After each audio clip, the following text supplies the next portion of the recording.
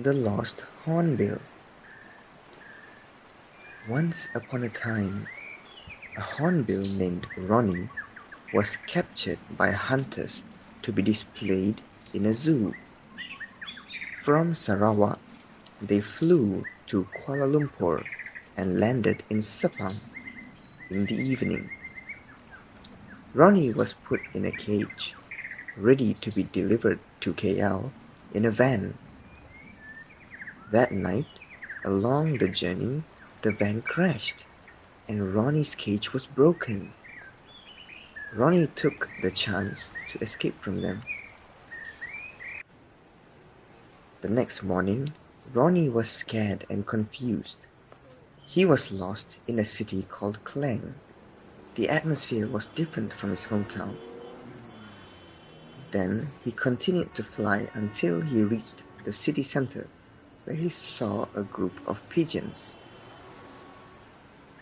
There he met with Kuche, one of the pigeons there. Ronnie told Kuche that he got lost, and Kuche willingly offered a helping hand to Ronnie to bring him back home. "Hi, I'm Kuche," said Kuche.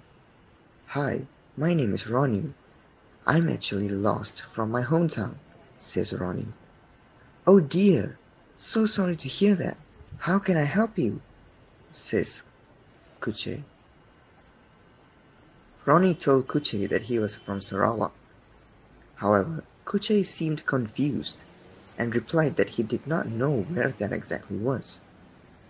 Ronnie started describing Sarawak to Kuche to help Kuche get an idea of what Sarawak looks like, but Kuche still does not understand where Ronnie is from. But Kuche still wanted to help Ronnie to find his home. He then told Ronnie he has a friend in Langkawi who might know where Sarawak is. They started their journey to Langkawi the following day.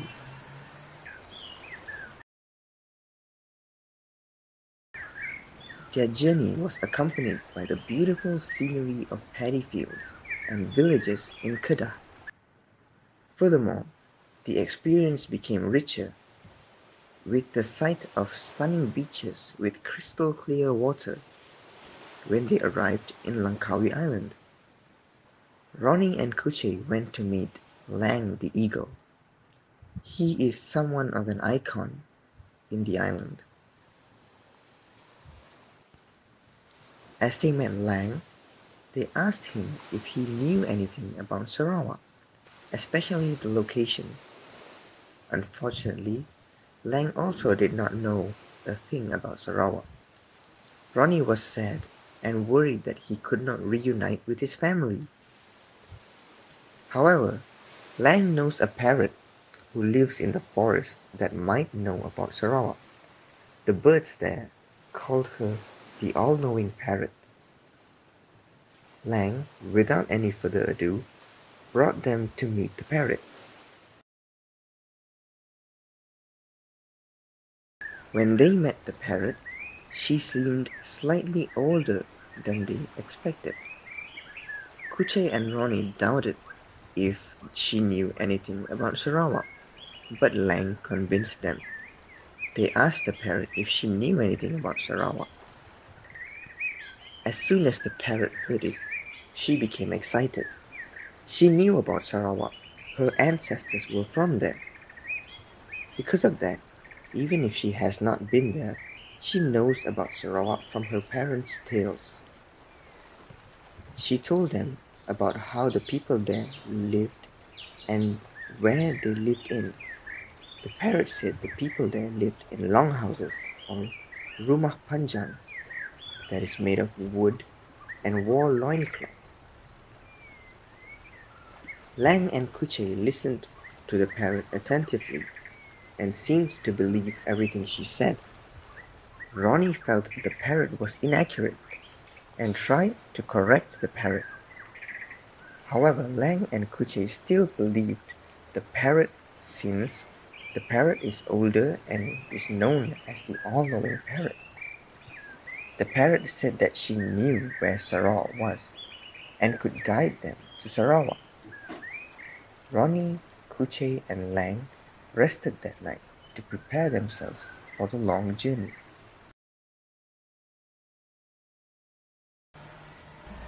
The journey to Sarawak began as the sun rose.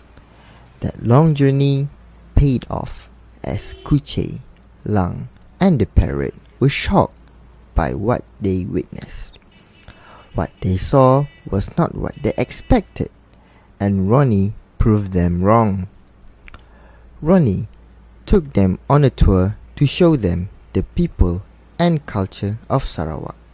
Firstly, the longhouses mentioned by the parrot have changed through the decades. Nowadays, longhouses are no longer made of wood. Instead, it is made of bricks like modern houses.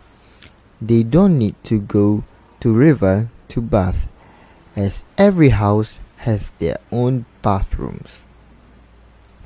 In the urban areas, there are people who live in bungalows and condominiums.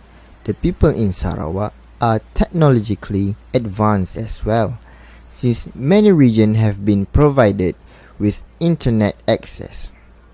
Besides that, the people there own cars and motorcycles too as their means of transportation. They also take flights to move from one city to another. The all-knowing parrot apologized to Ronnie, Lang, and Kuche for the misinformation about Sarawak. Kuche and Lang apologized to Ronnie too for not believing him.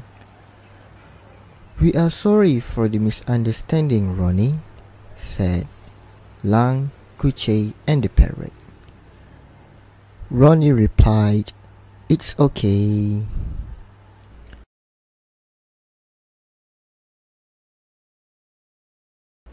After they had toured Sarawak, Ronnie brought them to meet his family in the forest. When they arrived, Ronnie's parents were in tears, thinking they had lost Ronnie forever. "Mujur kita sampai dengan selamat, nak. Risau mak pak takut si dapat jumpa kita lagi." Ronnie then introduced Lang, Kuche, and the parrot to his parents. He explained to his parents that if it were not because of them, he would not be able to return home. "Mun bukan kerana Sidak, dah kami boleh sampai situ mak pak. Tok kawan kami." Ronnie thanked the three of them for helping Ronnie find his way back home. After that touching moment, Lang, Kuche, and the all-knowing parrot made their way back home before it got too late. They were relieved that Ronnie had returned to his family and learned about the people of Sarawak.